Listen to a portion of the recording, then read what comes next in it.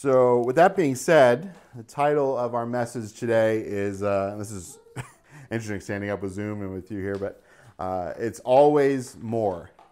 Always more. And this wasn't in my notes because it just happened, but as we're in worship, we have the kids worshiping, and I love it. They're raising their hands and they're singing to God.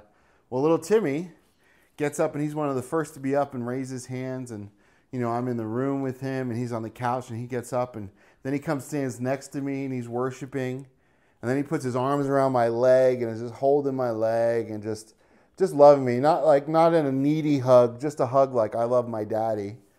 And then I pick him up, and I hold him, and I'm holding him next to me, and we're worshiping together. I got his head on my shoulder, and then he just picks his head up with a smile, and he gives me his little kiss that he loves to give me, and he puts his head back down. And we're just singing. I'm just like, I love you, God. I love you, Lord. This is it.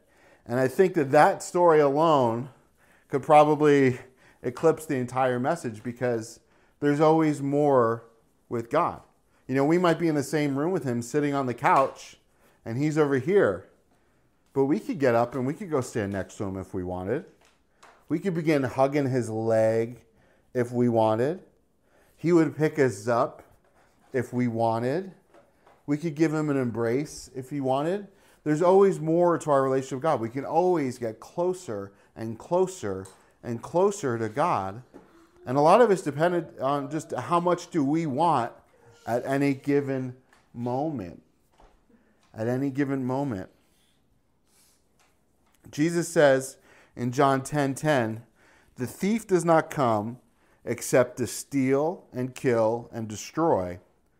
I came, Jesus said, that they may have life, and that they may have it more abundantly.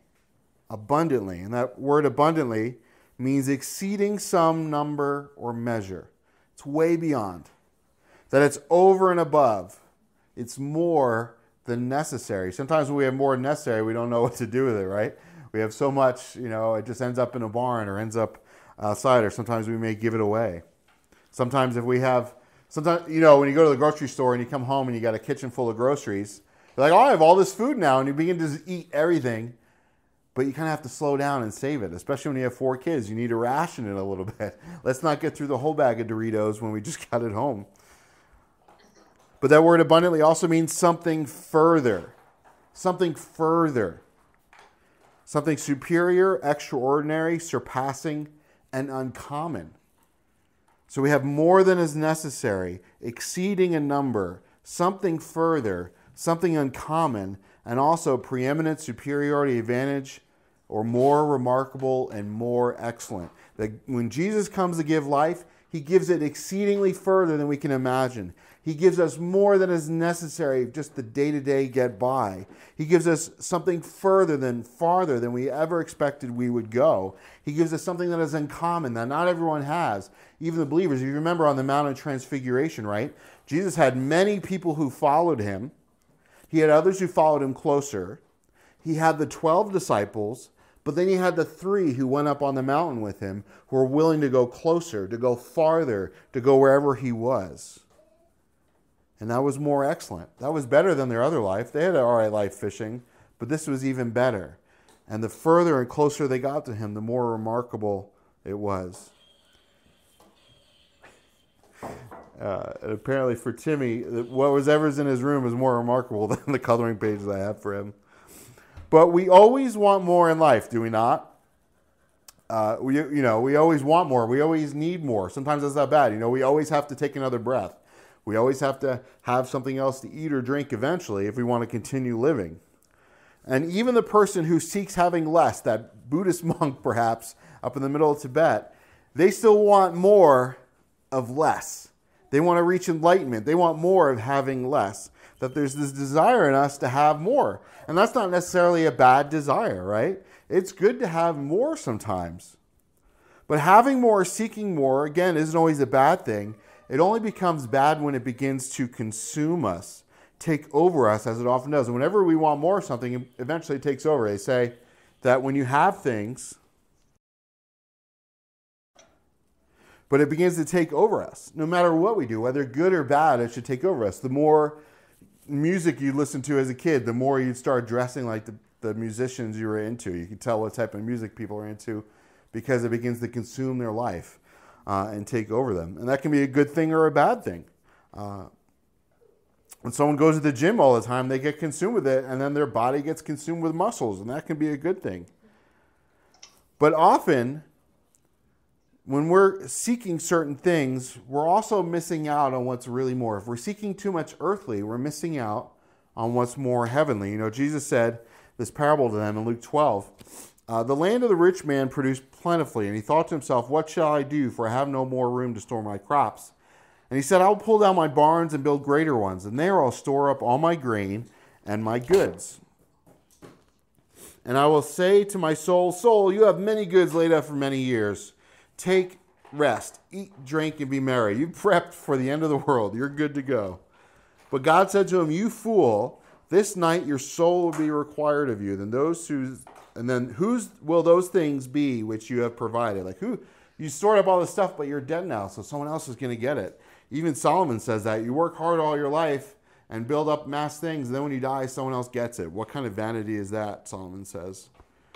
So is he who stores up treasure for himself and is not rich toward God, Jesus says. In Matthew 6:19, he says, do not store up for yourselves treasures on earth, where moth and rust destroy and where thieves break in and steal, but store up for yourselves treasures in heaven, where neither moth nor rust destroy and where thieves do not break in or steal.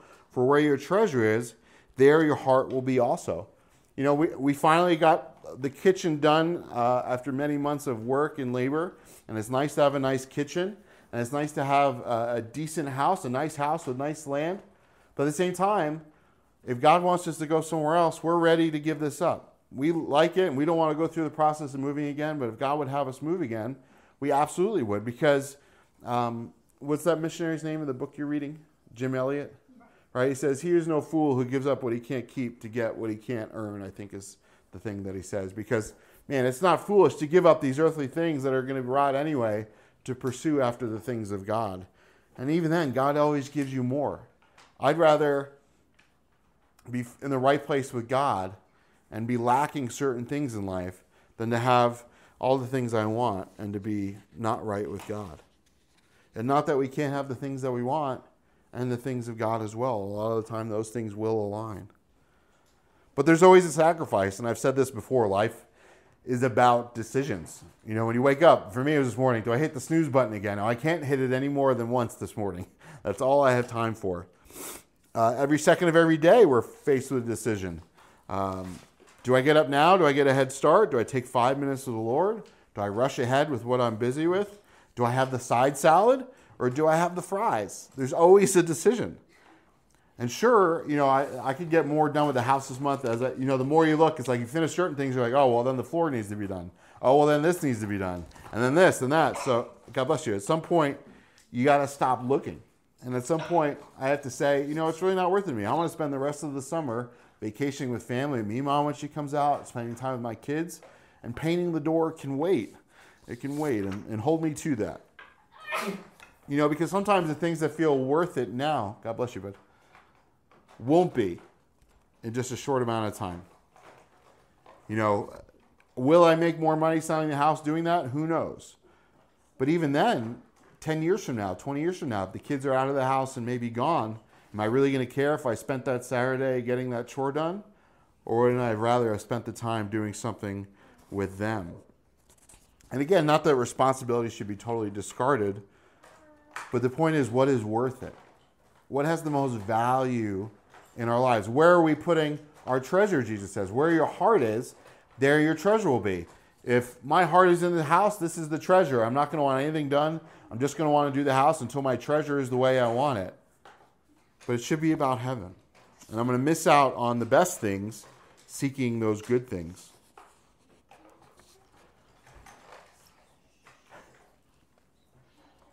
And having more possessions in life, that's not the point of today's message. I'm not here to talk about giving up your possessions or getting more possessions or what to do with them or being a good steward. That's another topic together.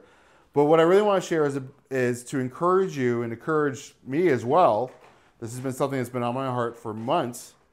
Is about going further, about experiencing more, and not for experience's sake, but knowing God more, about going further, that abundance further, about having more in that abundance way, about doing more, and about being nourished more spiritually. You know, I was praying and talking with friends the other day, and one of them said, you need to do what you know is going to draw you and your family closer to God. Whatever that is, if it's going to draw you closer to God, that's what you need to pursue. And I can remember I grew up in northern New Jersey. Never really went over the New York State border north much. We'd go down to the city. But, you know, maybe we'd go to Suffern and there was a 7-Eleven there, or there was, you know, like a bar there, stuff we would go to. Not in high school, but we wouldn't go much further north. There wasn't much reason to go further than that. We'd go to areas in Jersey or go all the way to the city if you want to go somewhere. And I remember my friend worked for a flower delivery company, and I went on one of her delivery routes with her, and we went up the thruway through all, you know, you start going up the thruway from New Jersey, and it's all these woods on the side. And I'm like, wow, we're in the middle of nowhere. And I go, no, that's not the middle of nowhere. But then all of a sudden we get to Monroe and there's the Woodbury Commons. And I never heard of Woodbury Commons. I'd never been there. Apparently it's a big tourist spot from New York City. But I'm like, there's a mall here? I didn't think there was anything up here. And it was just 15 minutes up the road, up the highway. And there was a whole nother mall at my disposal that I probably would have been at all the time. And probably would have found a good deal on that designer stuff. And I can also remember moving to New York State in 2003. We moved to a town called Chester. And to me, it was the middle of nowhere at the time. There were some cows, there were some smells. And as I lived there for 15 years, I realized this isn't in the middle of nowhere. It's pretty crowded. But when I first got there, compared to where I grew up, it was rural. And I can remember driving in the car, just bored, not having any friends up there, and having nothing to do, and driving up the road. And I would drive up Old 17, which was this road that was next to the highway, towards a little bit further up the road. And I would say, okay, there's nothing up this way. I'm going to turn around and go back home. Well, little did I know, one more block and I would have been in the town of Goshen. But I was so lost. I didn't know where I was. I didn't know the Lord at the time. I was afraid to go any further. That's where I stopped and I said, oh, there must be nothing there. I don't see anything. That's enough for me. Let me turn around and go back home. And not long after that, I came to know God. And guess where the church was that I would go to? Well, it was in Chester, but then it was eventually in Goshen. And then I made friends. I would be in Goshen all the time. I'd be all over New York State. Ended up going to Pennsylvania, up to the next county in New York State, doing ministry up there, going camping further up in New York. So there was a whole lot, and ended up God making my whole life north of that spot where I would stop and say, this is about as far as I want to go. There's nothing else up there. Let me turn around and go back without the Lord. But with the Lord, my whole life existed north of there. I even found my wife up there. We went on missions trips with the youth group to the Bahamas, out of the country. Eventually, we followed God to Maryland and now Montana. Montana is somewhere I always wanted to go before I knew the Lord. And then I kind of shelved it, thinking I'd never be able to get there. And now we've lived here for over 4 years, and we love it, and it's home for us. But the point is that there was more. I just couldn't see it yet. And even this morning, as I was preparing the finalized notes and typing them up, I left my glasses upstairs and I didn't realize it. So I was kind of squinting at the computer and all close to the screen. And then it hit me, I don't have my glasses. There's more for me to see. So I had to get up and go upstairs and get my glasses so that I could see because I needed to see more. And I could not see without them. My eyes, I can only see so far. I'd probably have to be a librarian back in the day. But are you and I wearing our spiritual glasses? Are we walking around spiritually, nearsighted, thinking this is it? Well, I can't really see what's over there. You know, I was watching the movie Unforgiven, this old Clint Eastwood movie, and there's this young kid that comes along with them to try and get this bounty money to kill these guys who did something wrong. And he's all claiming to be this great shot and everything and everything, but he can't see.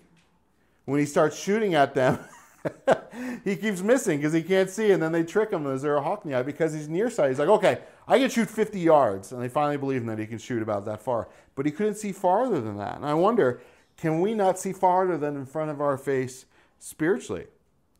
Have we allowed God to put on his eyes on us and see what's beyond? Like Elijah and the prophet, where they're surrounded by the enemy, and then the prophet's not worried, but his friend and servant is. And he says, God, open his eyes. And when God opens up his spiritual eyes, he says, oh, wait a minute. We have angels all around us. We have nothing to be afraid of. In fact, they're the ones who have something to be afraid of. And Mom, I can remember when I was little, you would tell me about my spiritual eyes and my earthly eyes, and how now my earthly eyes are wide open, but my spiritual eyes are like this. And the more you seek God, the wider they'll be open, till finally you're in heaven and your heavenly eyes are wide open and your earthly eyes are closed. 1 Corinthians says, but that which is perfect comes, then that which is imperfect shall pass away. When I was a child, I spoke as a child, I understood as a child, and I thought as a child. But when I became a man, I put away childish things. For now we see as through a glass dimly, but then face to face. Now I know in part, but then I shall know even as I am known. And I think that as we desire to mature in Jesus, as we grow up in him, as we spend more time with him, we'll begin to see things more and more differently, and begin to see things prayerfully with his eyes, by his Spirit, clarified by his word, than opposed to the way we see it. Another quote from that book that I asked you to read about Jim Elliott, that, hey, when God's calling you to do something, even if you get godly advice against it, if you know God is calling you to do it, then to do it, because God is showing you something that you should pursue and you should go after. And sometimes the practical arguments don't stack up against that. And I thought about this one the other night, while we were out. We went out to dinner at Chili's, and the service was nice, but it was slow. There's just no one working anymore. And everyone working was new. And when we were at Chili's for probably three hours between sitting down and waiting for our food. And I didn't care in a sense, because I just wanted to go out and spend time with my family and get out of the house. And it was kind of hot at that time, so it was nice to be in the air conditioning. But I don't know if I'm going back anytime soon. But I thought about the table of God, right? And we were waiting on honey mustard. We'll never be waiting. If you go to heaven and we're at his table, he's never going to say, oh, you know what, we're out. We don't have enough people working. You're just going to have to wait. There's going to be more and more and more servants coming up, angels coming up serving. You want another piece of cake? We've got 1,000,000 cakes. You want another rack of lamb? You can have that. You want some more lentils, Mima? We've got plenty of lentils. It's never going to run out. Jake was asking for milk last night, and I had the last bit of milk, and I'm sorry, bud. It's all Mom's fault. We have to go to the store tomorrow, and we'll get more milk then, because we ran out. Because 4 kids, we need a cow to keep up with our milk demand. But God's table is never going to run out. And Scripture talks about him having a feast for us in heaven, but on earth. David says, you prepare a table before me in the presence of my enemies. David's enemies aren't in heaven.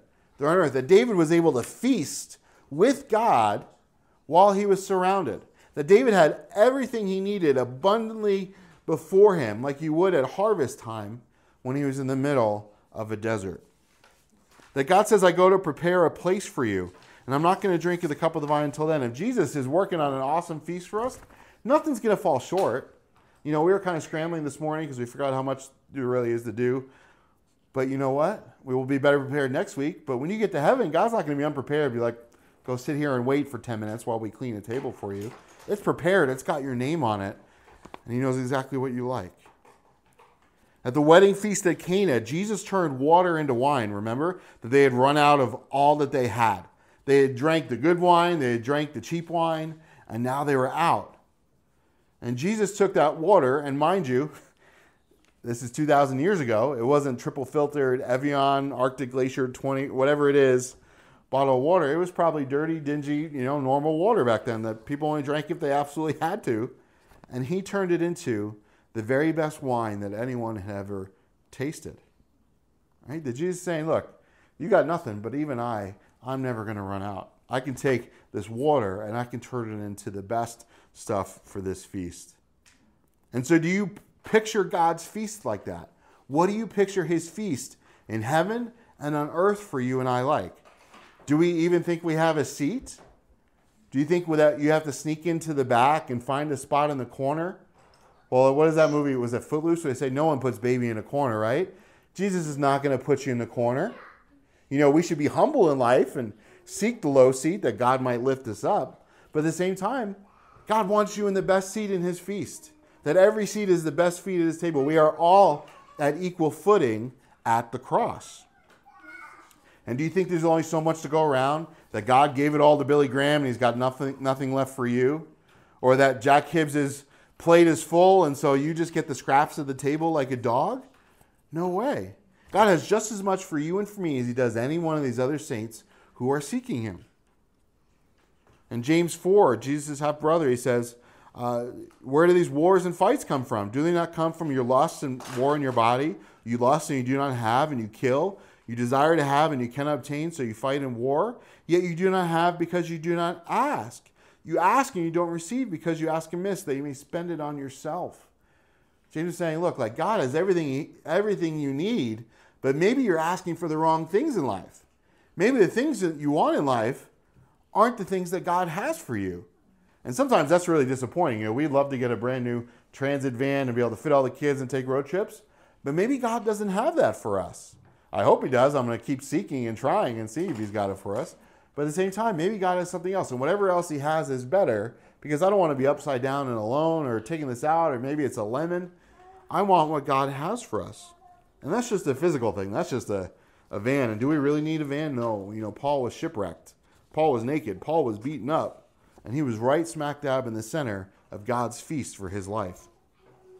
And Jesus says, I tell you, ask and it will be given to you. Seek and you will find. Knock and it will be opened to you. Everyone who asks receives, and seeks finds. And to him who knocks it will be opened. If a son asks for bread from any of you who is a father, will you give him a stone? No, if my kids are hungry, I'm not going to give them a stone. You know, we got home late the other night and Jake was hungry. At first I was like, Jake, you got to go to bed. I'm like, no, you know, come out here and get a snack. And it took him 15 minutes to get out of bed and come get it. But I didn't want him to go to bed hungry. I didn't want to, you know, I know what that's like. I love him. He can have a little bit of snack. We were out late.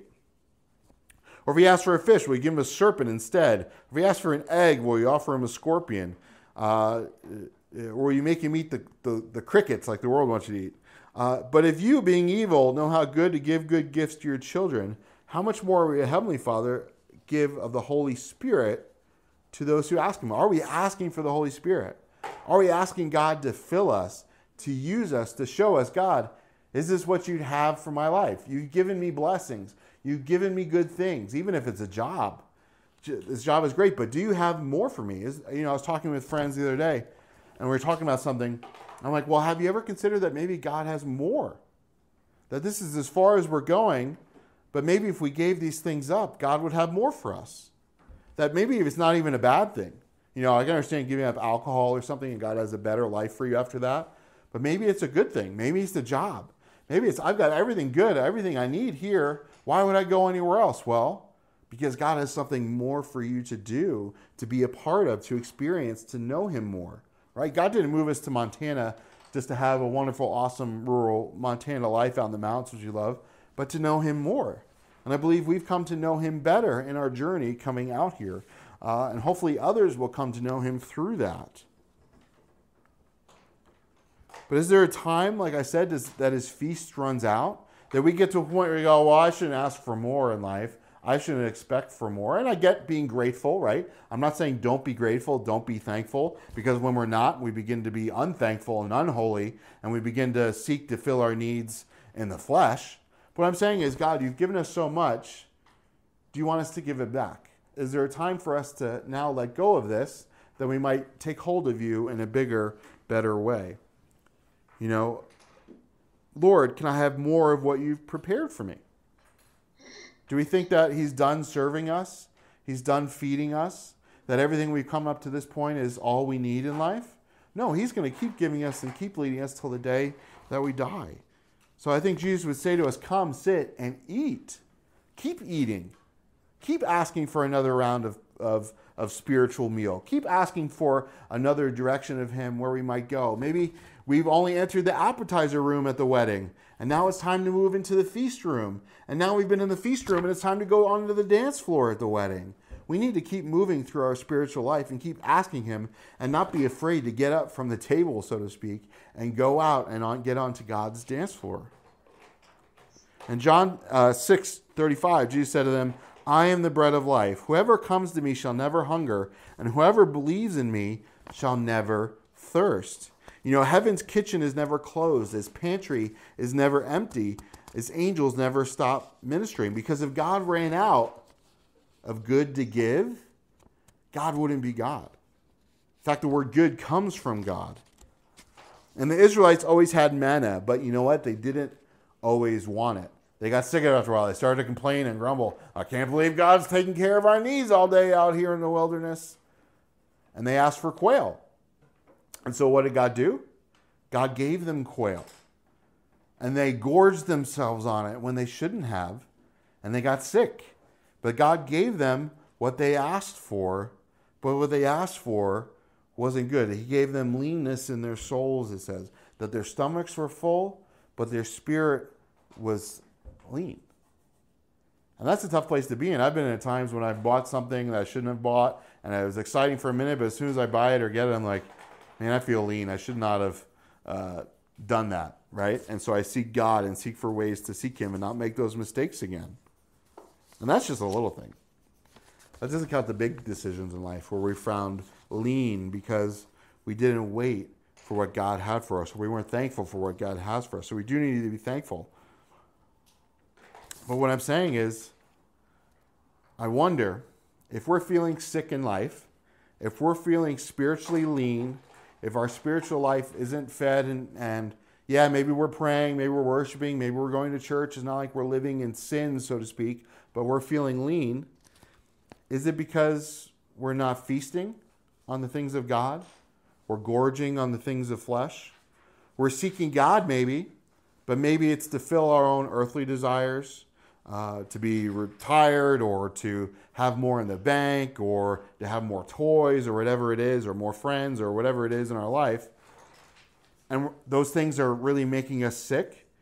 Even if it's a blessing that we asked God for and it was a good thing that He wanted to give us, but we didn't treat it right. We made it our idol. We pursued it. We began to eat of it all the time instead of eating from Him, right? Like, God gives us good things in life and we should enjoy them. I love taking my kids out on the ATV or going out to dinner with them or having fun with my wife or watching TV. But if those things end up being the only things that I do, even though they're blessings from God, I'm going to end up lean. And like I said, we can always tell where someone's been eating spiritually.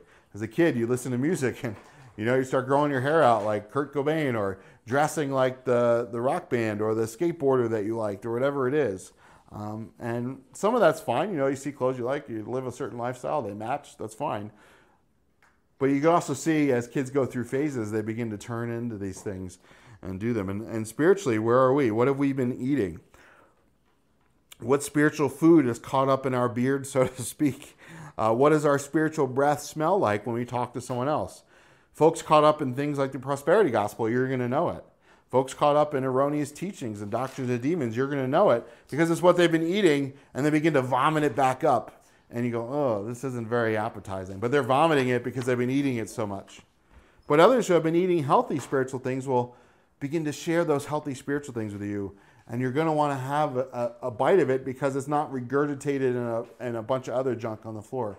You're going to want to take a bite because it's delicious and it's going to go, yes, this is what God has prepared. And He's given them abundantly. Ashley's got a plate of muffins over there that are abundant, right? And if I have a muffin, I'm going to share with you because I have abundantly. I don't need them all. But if I'm like, oh, these muffins are good, you're never going to get a bite. But God never runs out. He's always ready to fill you abundantly, to overflowing. Even if you just ask Him this morning to fill you with the Holy Spirit, guess what? You can ask Him again right now. God, fill me more. I need you more. As has been said, we leak. We leak, right? Even when we eat, we can't just eat once and expect to be satisfied. It passes through us. It nourishes us, but at some point, it's run its course and we've gotten everything we can out of that, so we need to eat again. We need to drink again. And how much is enough to satisfy you? Is it just a little bird bite at church, or a little bird bite in your devotion, and then the rest of the day we gorge on other things, right? Is it someone could tell you that they are dieting and a picture of health, but you look at them and you go, you're not. Well, it's because maybe they're gorging the ice cream at midnight. Like, go get my midnight snack of ice cream, right? I can't trick you. I can tell you I'm healthy all day long, but you can tell that I'm obviously eating a certain thing or too much of something. And if you read Proverbs, you see Solomon, that he was seeking these things, seeking wisdom. And eventually all those wives that he wanted led him astray. If you read Proverbs and Ecclesiastes, if you haven't read it in a while, check them out in the morning. Those little nuggets of wisdom go a long way. But my life before God was unsatisfied. I can remember being in a bar with friends and looking around. They're all having fun and oblivious, and I'm just going, I can't have fun. This is all vanity. There's got to be more to life than this. There's got to be more than this. I am broken. I am upset. This doesn't fill me. But I didn't yet know Jesus. I didn't yet know that he could be the one to fill me. And I grew up around the church. I just didn't know that there was more than knowing the truth. It was knowing the person of the truth. And unfortunately, if I look around at the American church as a whole, and then I look at Scripture, and I look back around me, and I look at Scripture, and I look back around me, I'm like, is this really it? We looked for churches, and there was a new one that popped up, and I was like, oh yeah, new church. Maybe we could visit them and see what they're doing. And then I see things about it, and I see the methods that they're using, and I'm just like, why do you got to do it that way? Like, why do you have to make it into this whole crazy launch party, and we're launching next year, come to our party, and it's just so trendy and businesslike, and I'm like, well, why don't you just have the Bible study? I'm like, well, okay, well, maybe that's what God would have us to do. We'll see. But a lot of it seems vain and absent of the feast of God, and it's more about what we think are the things of God. And have you ever considered more for your life? Are you satisfied where you are today? And this is just as much for me. I want to be further along the path with God. I'm going to be 41. I personally look at my life and go, I should be a lot further. But you know what? God is gracious, and I'm going to take every day, and I'm not going to say, you know what, I should be further. I'm not going to do anything now. There's no way I can ever catch up. I've been lapped so many times on the racetrack of life that I need to just sit back and forget about it now. The race is over. No, the race is not over. I need to put my foot to the floor on the accelerator, take the turns, take the drive, listen to in my earpiece of the Holy Spirit, and listen to him and keep going. Because you know what? I don't know. I watch a lot of F1. I know you guys don't. But I don't know when the next accident's going to come and the safety car is going to come out and I'm going to end up in the lead of the race. I need to keep going. It doesn't, even then, spiritually, it doesn't matter if I'm the lead because no one's in the lead. Jesus is in the lead. I just need to keep going and following and pursuing him, no matter what's happening. Like Paul says, I forget what's behind me, and I go after what's before me, the promise of God. They say in the world, making moves, right? You're going to upgrade this, you're going to trade in this, you're going to do that, and that's all well and good, and it's part of stewardship. But where are you today? Where have you been, and have you considered, even if you're in the very best place you've ever been spiritually right now, have you considered that this isn't the end? That God still has more for you. You can still get closer to him. He might have a place for you to go. Maybe it's China. We talk about backsliding a lot in Christianity, and that's true. We talk about valleys. We talk about mountaintops. But what about the plateaus? What about when we just reach this place and we go, you know what? Spiritually, I'm doing pretty good. I've got my time with the Lord. I'm comfortable at church. I'm comfortable at home. I'm comfortable at work. Maybe I'm even sharing the gospel with my friends. I'm not really doing the things I used to. I still sin, of course, but I deal with it with God on a daily basis. But there's more. There's never a plateau. It's continual and continually going after him. Do you think God wants you to sit still? Do you think God wants you to not know what's next? And not that we shouldn't be planted in an area and potentially be in the same place for the rest of our lives. That's not what I'm talking about physically. I'm talking about spiritually, that maybe God wants something else for you. Maybe God's season for you in a place is done and it's time for you to move on. It's time for you to let go of all these good things and take hold of God and see what he has for you next that's even better. We have friends who moved and they sold all their furniture before they moved. We're like, we know what that's like. Because sometimes you have to be able to lighten the load and move on, and then you end up getting other things, hopefully better when you get there. At the very least, it's better because they're there and you didn't have to drag them with you. But I think sometimes we think we know him, and we do know him, and we're content with what we know about God and who we know him to be, but we don't go any further. We don't realize that he's even better than that. He's even kinder than that. He's even gentler than that. You know, the landowner with the parables, right? Sometimes I think we think God's a hard man and we sit on our hands and we really just need to get up and go serve him. Because it's not over until it's over. That we need to live a life of faith. If we're looking at our scriptures, and not that we should compare ourselves directly one-to-one with anyone. There's only one Moses. There's only one Abraham. There's only one David. There's only one Solomon. But you know what? There's only one you. There's only one me. When I was sharing with my friends the other day, that there's certain things about each of us that God brings us through and seasons us with, because God wants to use us and put us in a place because of the way that we'll be used in that place is the way he wants to use us there. That he's not going to put the bacon pan in with the ice cream, because then the ice cream will taste like bacon. And you don't want the ice cream all over I mean, maybe that's good, bacon ice cream. But he's got certain seasonings and certain flavors on your life. You've been tempered by certain things that God's brought you through, that when God puts you in that situation, you're going to shine greater than someone else in that situation, because you were put there for a purpose. You were made for that. God, remember, the Bible says that before even the foundations of the world, God knew you and God formed you and God set out a path for you to be in life. So why do we think we need to stop short? Why do we think that, oh, this is it, I'm just gonna hang out until I die? No, we need to seek more of what God has for us now, how old for us. And again, not to compare us one-to-one with others, but we have friends who are missionaries in China for a long time. And now they can't go back in. And in fact, the ministry is going dormant, as they're calling it, until they have another opportunity to go in. But they sought God for more. And the other people there, they shared other stories about how they were going over there. How one guy lost a basketball game, and that's how he got involved with going over there, because he lost a bet with one of the leaders. He says, if I beat you in basketball, you're going to go over there. And he went over there, and it changed his life. Other guy who was basically homeless and was struggling to know God, he comes to know God, and then a year later, he's over there, he's got a job, he ends up getting married and having kids, and he's looking back in the past couple of years, he's like, I was homeless, and now I'm serving God in China. And more than that, seeing them baptize people in their bathtubs, blowing up kiddie pools and baptizing them in a small apartment, having these college kids excited for Jesus, and thank you for changing my life, in the midst of this country that's hostile to the gospel, that's hostile to Christians, where they can't even email us and use words. They have to have a code word for everything and change the letters and try and encrypt it and hide their faces. And God is working and moving. And he doesn't need a launch party. He doesn't need, come here for 6 months, sign up, get the mug, and then we're going to launch out with all this money. No. They're meeting kids in class. They're meeting kids on the street, telling them about Jesus, bringing them back to their home and baptizing them. And you know what? God can do that anywhere.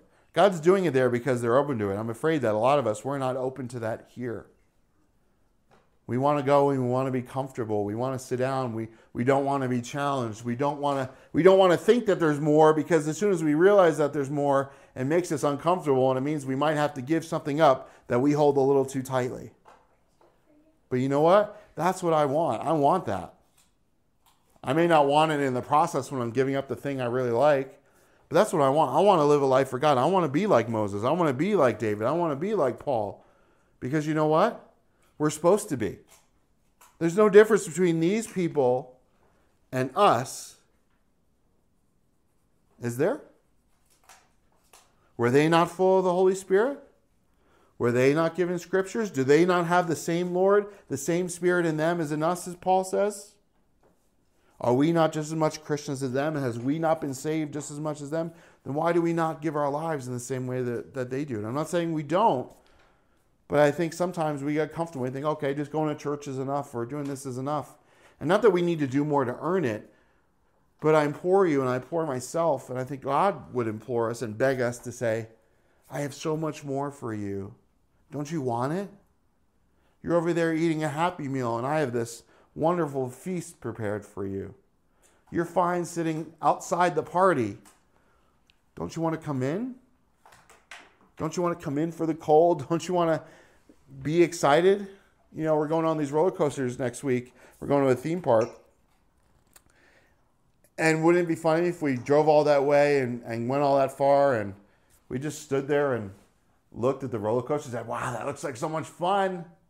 Look at them go around that loop. They're screaming and hollering and loving it. Oh, but I can't go on it. I'm afraid to go on it. But don't you know you're not going to get hurt?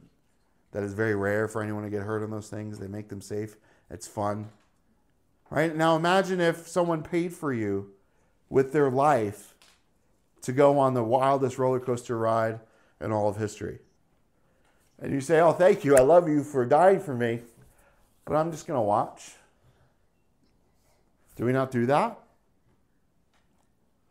And I have to wonder, not that it upsets God, but God's going, please, enjoy it.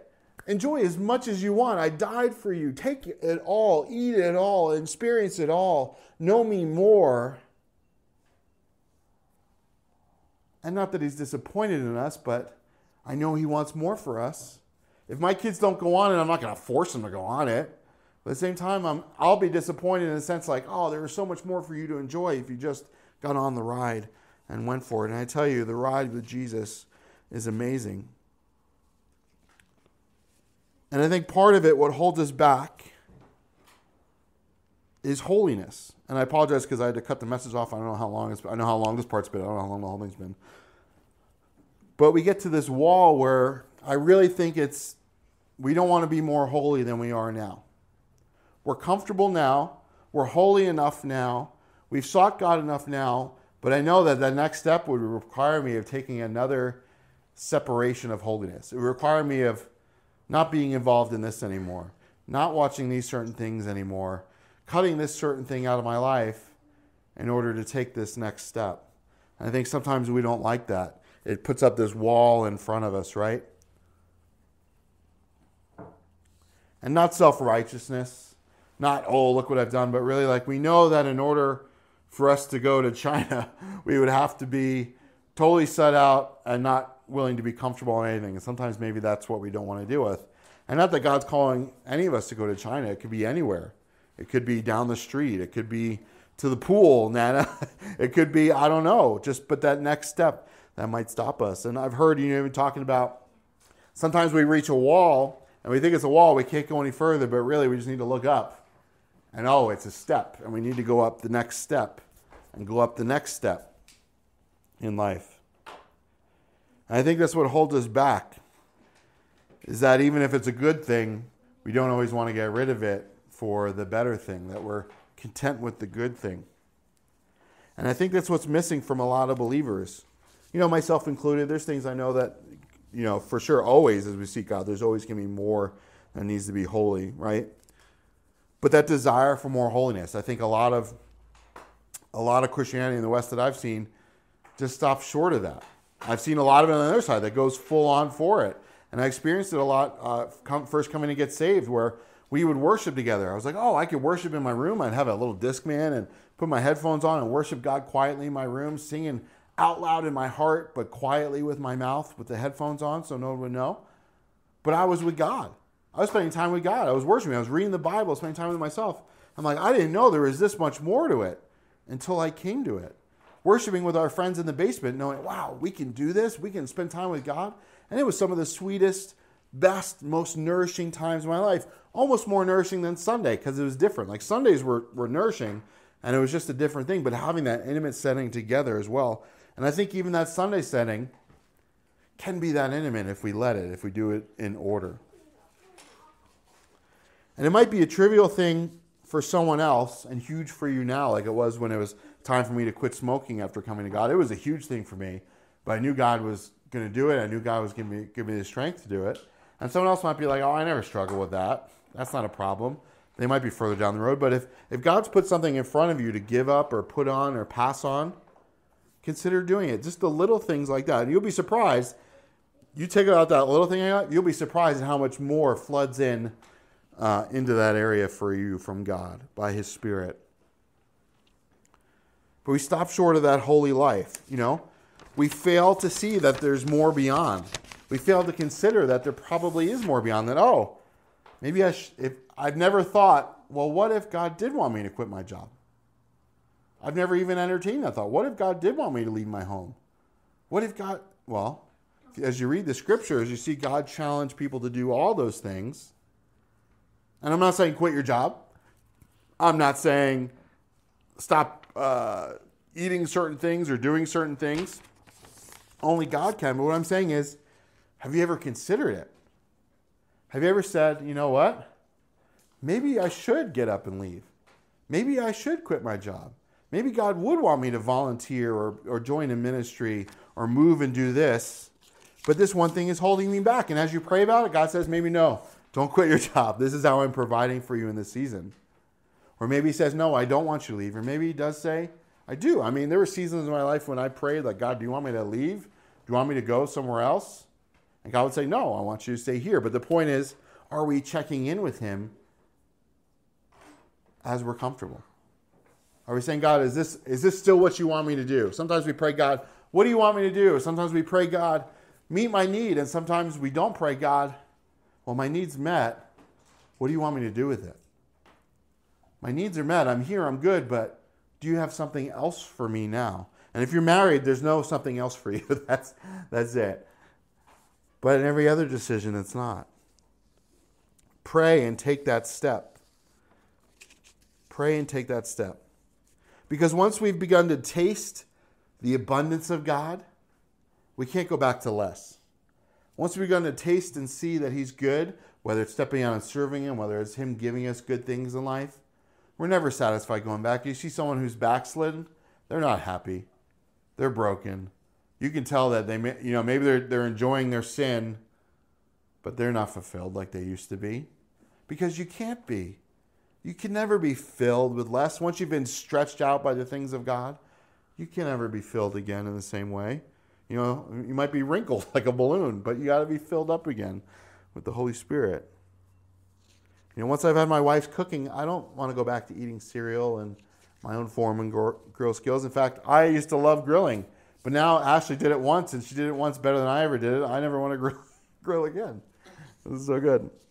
But don't let your talents be buried. You say, oh, I don't have talents. Yes, you do. You have many. God has made you special, unique, formed you, planned you before the beginning of the universe, and you think you don't have any talents? Is that not the clay saying, the potter, you can't do anything with me? Absolutely not. God has made you special and wonderful, and just because you're not up on stage and have 1 million followers and likes, that stuff doesn't matter. That stuff doesn't count. It's vanity. God has gifted you and talented you. In fact, he's got spiritual gifts for you too, if you would seek them. If you haven't sought them, say, God, give me these gifts. Maybe even give me tongues when I pray to you privately. I have this language for you. Or give me the gift of prophecy, or whatever gifts you have for me, God, I want whatever you have, one or all. It's by your Spirit. And as we close here, God died again, like we said, to save you. He's given you his Spirit to live inside you. That in his physical absence, he sent us to be his physical presence with his Spirit inside of us. That the word Christian is little Jesuses. It was pejorative, right? That are we doing what Jesus would do, right?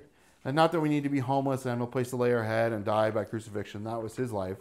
But what is it for your life? Maybe it is being in a mansion like Abraham, or rich like David or Solomon, but using it for his glory. Or maybe it does mean selling all your possessions and leaving them behind to come and follow him. But the question is, what is he asking you to do? Not what is he asking someone else to do. Not what he's asking your husband or your friend or your spouse or your boss to do. But what is he asking you to do? What opportunities has he put before you that are there for you to do, to move, to go, to say, to be the person he's made you to be? Are we so afraid to stay back and miss out on those things? Do you really want to wait another day? You know, we did this last minute. I couldn't go another week without doing this again, at least for a couple of weeks, because I knew this is what God was calling us to do, at least for this season. I can't go and be satisfied anywhere else. I can only be satisfied in doing what I know God would call me to do today. In Ephesians 5:15 through 17, if you're praying for wisdom and asking for wisdom, listen to this. See then that you walk carefully, not as fools, but as wise men, making the most of the time because the days are evil. Do you not want to make most of the time? Do you not want to be found faithful when God comes back? Therefore, do not be unwise, but understand what the will of the Lord is. The will of the Lord is that you would know him, that you would follow him, you would be known by him, and you would make him known.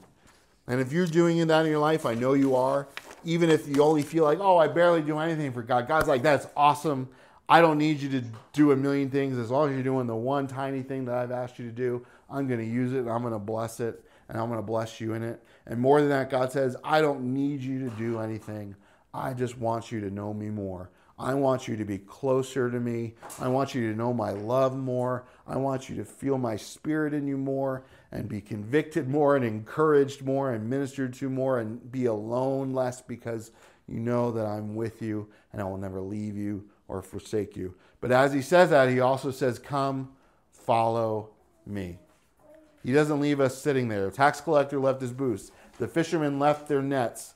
The people, the demoniac put his clothes back on and went back into town. The demoniac wanted to go with Jesus on the road, but Jesus said, I have molded you and made you to go back into your town and spread the gospel. The point is to follow Jesus and do whatever he says to do, that you might know him more and you might know him better, and those around you would be drawn closer to him. So with that being said, I encourage you, spend that time with him today as he's been ministering to you through your whole life.